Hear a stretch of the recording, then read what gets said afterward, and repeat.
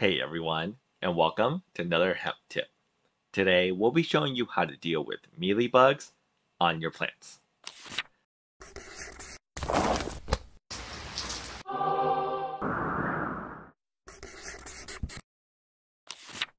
I typically only talk about bugs I've personally had to deal with in my grows, since after encountering them, I'm able to share my experiences with getting rid of them. However, even though I've never dealt with mealybugs on my hemp plants, I recently had an infestation of them on a fruit tree. So after trying some things to see what works and what doesn't, I can share my experiences. Mealybugs are super weird in that they form into clumps and produce this cotton-looking patch. It doesn't look like anything nefarious at all. And at first, I wasn't even sure if this was a mealybug since I couldn't really see any movement. But it turns out that they're all hiding inside of this patch. And after cutting off a branch to magnify the bugs, I saw some mealybugs trying to crawl away. They're definitely a lot smaller than I thought.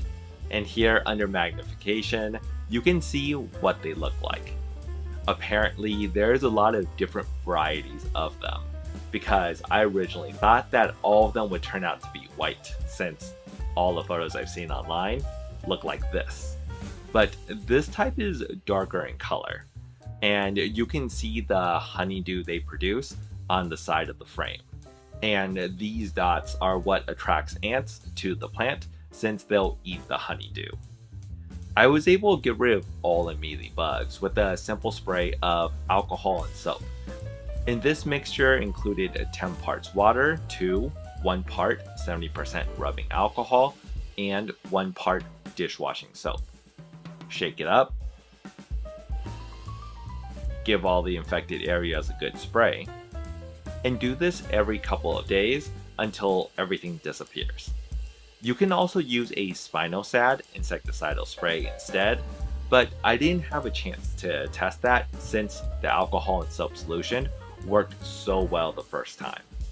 I know some people also recommend spraying them off the plant with a hose as a more natural solution, but it looks like they can crawl right back onto the plant, so I'd rather kill them instead.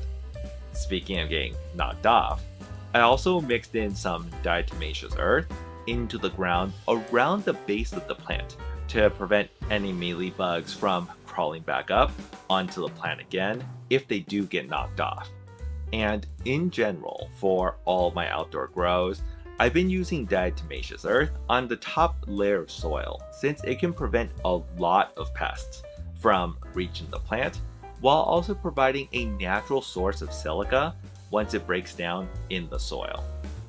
And that's it. Like the content?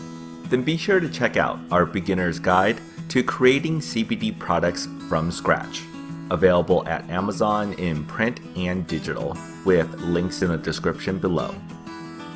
You can also find us at hempinapot.com.